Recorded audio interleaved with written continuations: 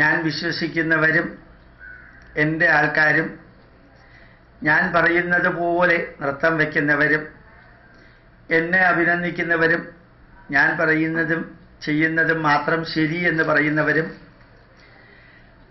അവർ മാത്രമേ ജീവിച്ചിരിക്കാവൂ. അവർക്ക് എതിരെ വേറെ വല്ലവരും വല്ലതും പറഞ്ഞാൽ അവൻ ഫാസിസ്റ്റായി, ഫ്യൂഡലായി, ജമീന്ദാറായി, നമ്പൂതിരിയായി, കോരനെതിരെ പറയുന്നവനായി, കമാൽ പാഷ പറഞ്ഞ പോലെ എല്ലാമായി. ഏതായാലും നല്ല കപ്പാസിറ്റിയുള്ള NITI Aayog vice chairman റെക്കോർഡില്ലാത്തൊരു position ആയിരിക്കുമല്ലോ അത്. അങ്ങേര് പറഞ്ഞിരിക്കുന്നൊരു വരിയുണ്ട്, കേരളത്തിലെ ആർക്കും ഇഷ്ടപ്പെടാൻ സാധ്യതയില്ല, അത് കാരണം ആസ് യൂഷ്വൽ പ്രതികരിക്കാനുള്ള അവകാശമുണ്ട്.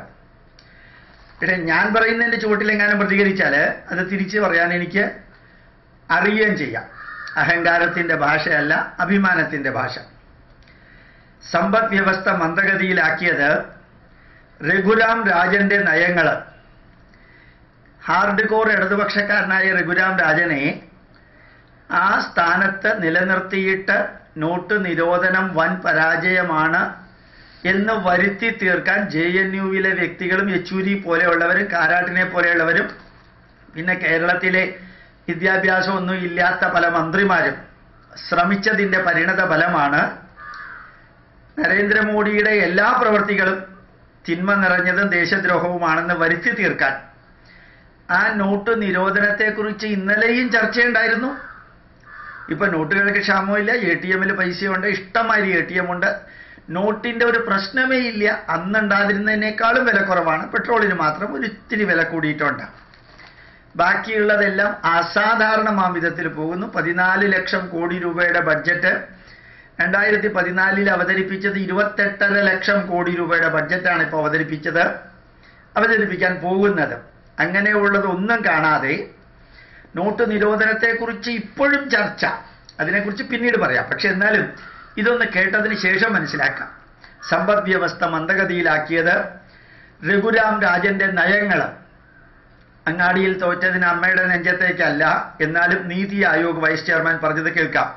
രാജ്യത്തെ സമ്പദ് വ്യവസ്ഥ മന്ദഗതിയിലാക്കിയത് നോട്ട് അസാധുവാക്കൽ അല്ലെന്നും റിസർവ് ബാങ്ക് മുൻ ഗവർണർ രഘുരാം രാജന്റെ നയങ്ങളാണെന്നും നീതി ആയോഗ് വൈസ് ചെയർമാൻ രാജീവ് കുമാർ പറഞ്ഞു. വാർത്താ ഏജൻസിയായ ANIക്ക് നൽകിയ അഭിമുഖത്തിലാണ് രാജീവ് കുമാർ ആരോപണം ഉന്നയിച്ചത്. കൊട്ടേഷനിൽ നോട്ട് അസാധുവാക്കലിന് ശേഷമാണ് വളർച്ചാ നിരക്ക് കുറഞ്ഞത്, എന്നാൽ കുറയാൻ കാരണം ആ തീരുമാനമല്ല. 2015-16 സാമ്പത്തിക വർഷത്തെ അവസാന പാദം മുതൽ ഈ പ്രവണതയുണ്ടായിരുന്നു. തുടർന്നുള്ള 6 പാദങ്ങളിലും അത് കണ്ടു. ബാങ്കിംഗ് മേഖലയിൽ നിഷ്ക്രിയ ആസ്തി കണക്കാക്കാൻ രാജൻ നടപ്പാക്കിയ നയങ്ങളാണ് ഇതിന് കാരണം. ബാങ്കിംഗ് മേഖലകളിൽ നിഷ്ക്രിയ ആസ്തി കണക്കാക്കാൻ രാജൻ നടപ്പാക്കിയ നയങ്ങളാണ് ഇതിന് കാരണം. ഇത് കാരണം ബാങ്കുകൾ വ്യവസായങ്ങൾക്ക് വായ്പ കൊടുക്കുന്നത് നിർത്തി. 4 ലക്ഷം കോടിയിൽ നിന്ന് 2017 മധ്യത്തോടു കൂടി നിഷ്ക്രിയ ആസ്തികൾ 10.5 ലക്ഷം കോടിയായി വർദ്ധിച്ചു. 4 ലക്ഷം കോടിയിൽ നിന്ന് 10.5 ലക്ഷം കോടിയായി വർദ്ധിച്ചു 2017. 2016-17 സമ്പദ് വർഷത്തിൻ്റെ 4ാം പാദത്തിൽ 6.1%, 2017-18 ആദ്യ പാദത്തിൽ 5.7% വളർച്ച നിരക്ക് കുറഞ്ഞു. അദ്ദേഹം കുറ്റപ്പെടുത്തി. ഇത് പരിഹരിക്കാൻ കേന്ദ്ര സർക്കാർ ഇപ്പോൾ ശ്രമിക്കുകയാണെന്നും അദ്ദേഹം പറഞ്ഞു. ഏതായാലും കേന്ദ്ര സർക്കാർ ശ്രമിക്കുന്നില്ല എന്നുള്ളത് ന്യൂമറിക്കൽ വാല്യൂവിൽ ഉത്തരം പറഞ്ഞില്ല.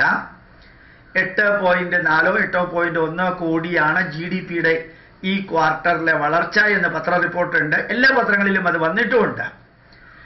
ഏതായാലും നോട്ട് നിരോധിക്കലിനെതിരെ ഇപ്പോഴും ചർച്ച നടക്കുമ്പോൾ ശരിക്കും നോട്ട് നിരോധിക്കൽ ആരെങ്കിലും ഇപ്പോൾ ബാധിച്ചിട്ടുണ്ടോ? പിന്നെ കുറേ മതത്തിലുള്ളവർക്ക് 99.3% നോട്ട് തിരിച്ചു വന്നപ്പോൾ നോട്ട് നിരോധനം എങ്ങനെയാ അതൊരു ഇഷ്യൂ അല്ലാതെയാവുക?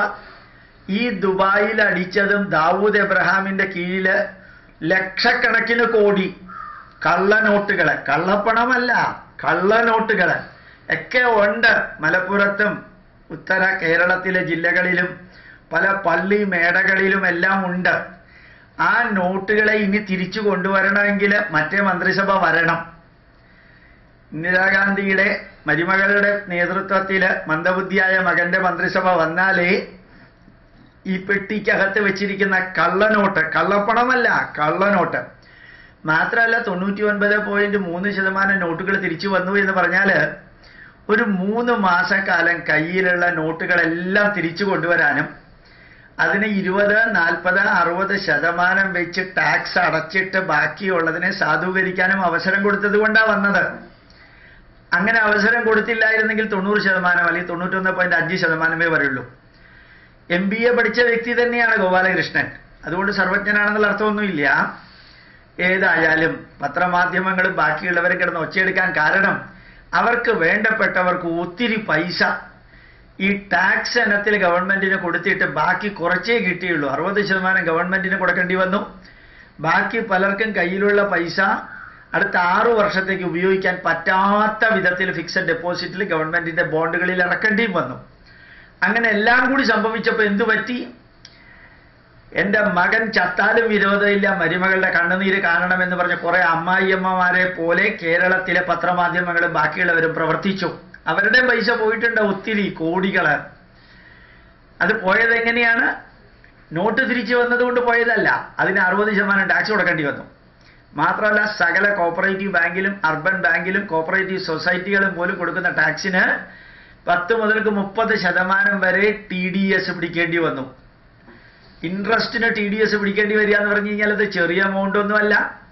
അങ്ങനെയാ ഈ 14.7 ലക്ഷം കോടി രൂപയുടെ ബഡ്ജറ്റ് 28.5 ലക്ഷം കോടി രൂപയായി മാറിയത്. ബഡ്ജറ്റ് 2 വർഷം 3 വർഷം കൊണ്ട് ഇരട്ടിയോളമായത് ഈ ഇൻകം ഇങ്ങനെ കൂടിയതാ. ആ ഇൻകം കൂടാൻ കാരണം കള്ളപ്പണവും കള്ളനോട്ട് പുറത്തേക്ക് വന്നില്ല, വരാനും പറ്റില്ല, വന്നു കഴിഞ്ഞാൽ പിടിക്കും.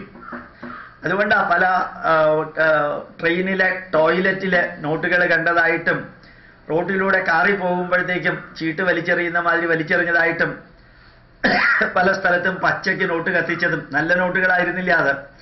നല്ല നോട്ടുകളാണെങ്കിൽ തിരിച്ചു കൊടുക്കാനുള്ള പ്രൊവിഷൻ ഉണ്ടായിരുന്നു, 60% ടാക്സ് അടച്ചിട്ട്. ഇതുകൂടി കേരളത്തിലെ കുറെ വ്യക്തികൾ അറിയണം. ഇതൊക്കെ പറയേണ്ടത് ഗോപാലകൃഷ്ണൻ അല്ല. എൻ്റെ ജോലി ഇന്ത്യൻ ഇൻസ്റ്റിറ്റ്യൂട്ട് ഓഫ് സയന്റിഫിക് ഹെറിറ്റേജാണ്. പക്ഷേ Indian institute of scientific heritage Indian എന്ന വാക്കുള്ളത് കൊണ്ട് ഈ ഭാരതത്തിൽ നടക്കുന്ന നന്മകൾ പറയണ്ടേ.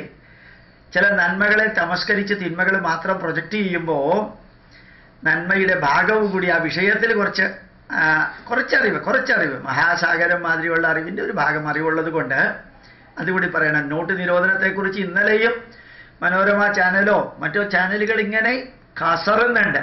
ഒരു കാര്യം ഉറപ്പാ, ഇപ്പൊ ഇവിടെ ഈ ഓലപ്പടക്കം പൊട്ടിച്ചു കഴിഞ്ഞാൽ ഒന്നും ശ്രദ്ധിക്കാൻ ആരുമില്ല.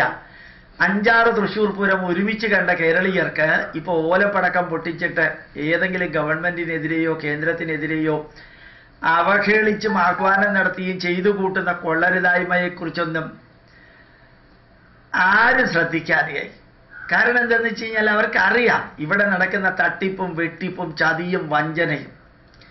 ആ പാണ്ടനാട് ഒരു ക്രിസ്ത്യൻ, തോമസ് എന്നാണെന്ന് തോന്നുന്നു പേര്, അദ്ദേഹം പറഞ്ഞ മാതിരി ഇവിടെ വല്ല MLAയും MP യും വന്നാൽ ഞങ്ങൾ ഇഷ്ടിക എടുത്ത് എറിയെന്ന് പറഞ്ഞിട്ട് ഒരു വീഡിയോയിൽ അദ്ദേഹം പറയുകയുണ്ടായി. ആ ലെവലിലായി ഇവിടുത്തെ രാഷ്ട്രീയക്കാരും കുറേ അധികം പത്രമാധ്യമങ്ങളും ഒക്കെ. എന്തായാലും പത്രമാധ്യമങ്ങൾ ഇല്ലെങ്കിൽ ഈ തെമ്മാടിത്തരം പുറത്തേക്ക് വരില്ല. മാതൃഭൂമി ഇത് എഴുതിയത് കൊണ്ടാണല്ലോ വന്നത്. അടുത്ത വീട്ടിലെ മാതൃഭൂമിയാണ്. ഈ യൂട്യൂബിൽ വായിക്കാൻ വേണ്ടിയിട്ട് വല്ലതും അതിനകത്ത് ഉണ്ടെങ്കിൽ എടുക്കാൻ വേണ്ടിയിട്ടാണ് കൊണ്ടുവന്നത്. പിന്നെ അത് ഇവിടെ തന്നെ വെക്കാറുള്ളൂ എന്നുള്ളത് കൂടി അറിയിക്കുന്നു. ഓർമ്മിക്കുക, നമ്മുടെ ധന്യമായിട്ടുള്ള ഈ പ്രവൃത്തികൾ നല്ലതാണെങ്കിൽ നല്ലത്. അത് ആരെഴുതിയാലും, മാതൃഭൂമി എഴുതിയാലും അത് വായിക്കണം, മനോരമ എഴുതിയാലും മനോരമ പറഞ്ഞാലും വായിക്കണം. അങ്ങനെ ജന്മഭൂമി പറയുന്നതും ജനം TV കാണുന്നതും മാത്രമേ ശരിയും നല്ലതും ഉള്ളൂ എന്നുള്ളതല്ല, എല്ലാം വേണം. സാധിക്കട്ടെ എന്ന് പ്രാർത്ഥിക്കുന്നു. അപ്പൊ നോട്ട് നിരോധനത്തെക്കുറിച്ച് ഒച്ചയെടുത്തവരൊക്കെ നീതി ആയോഗിന്റെ വൈസ് ചെയർമാന്റെ ധന്യമായിട്ടുള്ള ഈ വാക്കുകൾ ഒന്ന് അറിയണം. അദ്ദേഹം ആർക്ക് അനുകൂലമാണോ ആർക്ക് എതിരാണോ എന്നുള്ളതല്ല, നീതി ആയോഗിന്റെ വൈസ് ചെയർമാൻ ആണ് എന്നുള്ളത് തന്നെയാണ് അദ്ദേഹത്തിന്റെ യോഗ്യത. പ്രണാമം, നമസ്കാരം.